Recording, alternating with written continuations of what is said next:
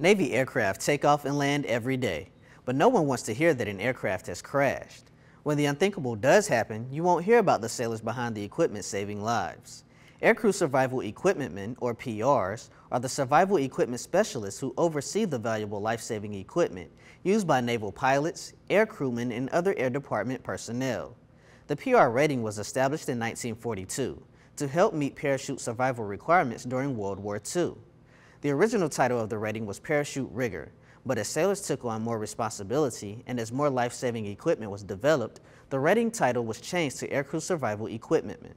Despite the 1965 title change, Aircrew Survival Equipmentmen maintained their official abbreviated title of PR. So next time you see a fighter jet or the Leapfrogs land at a baseball game, remember the motto of the PRs working behind the scenes: the last to let you down.